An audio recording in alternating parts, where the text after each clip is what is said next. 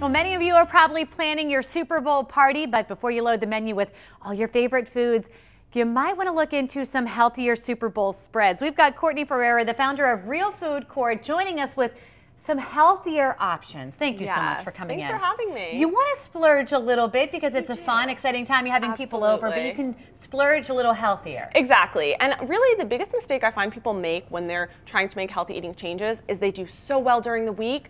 And when the weekend comes, when it's a party, they do that all or nothing. And you're doing yourself a disservice, honestly. Not good. So I really remind people that you want to eat nutritious food, but make sure it tastes good. Yes, that's huge. Because a lot of times you eat healthy and you think, why am I doing this? This isn't worth it. Right, and that's what leads you to going crazy on the weekend. And that's what leads us to all of this here. Yes. You're telling me this is a healthier version over here. Yes, so instead of doing normal fried chicken and waffle, I did buffalo chicken salad, so we get the buffalo taste in there. Yes. And I used Kodiak cake mix. I actually love this mix. It has whole grains and protein, so you're not getting so much sugar and refined carbohydrates.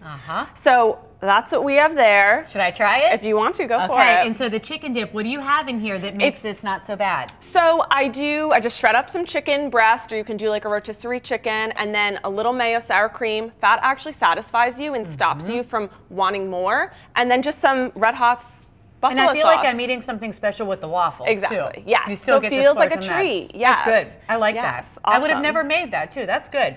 What do you have here? Here, roasted chickpeas. So this is a really good, like, just when you're sitting and snacking, instead of like chowing down on chips and getting all that carbohydrate, which is gonna weigh you down, just chickpeas, you rinse them, dry them, roast them at 400 degrees for around 30 minutes, let them cool in the oven, and whatever spices you'd like. And that's kind of nice because when you're watching a game, sometimes I feel like you're eating and you're not realizing how much you're eating. So this is something that's a little healthier and it tastes good too.